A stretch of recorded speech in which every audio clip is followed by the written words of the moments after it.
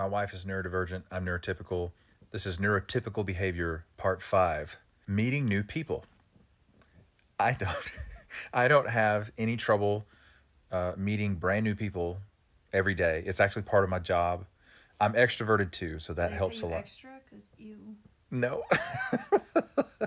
Every single day, I'm going to meet a brand new person, most likely. And I do home health, so I'm going to meet them in their house.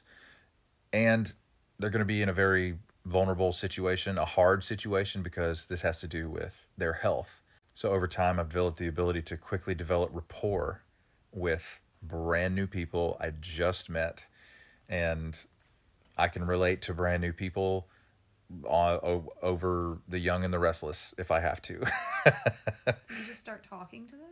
I just start talking to What do them. you say? Like, how do you do that? Are y'all from here originally? You retired? What did you do for work? You guys have kids? Grandkids? Do you keep like a list of questions? No, it's like a very well refined algorithm of questions. You That have an algorithm, something but like you don't that. have a narrator. I want an algorithm. That got me so good. You have an algorithm, but you don't have a narrator. Okay, so, okay. So there's not like a voice in your head feeding you these questions. Not really. It's just You now just come up with it. it's automatic behavior now. You don't write it down first.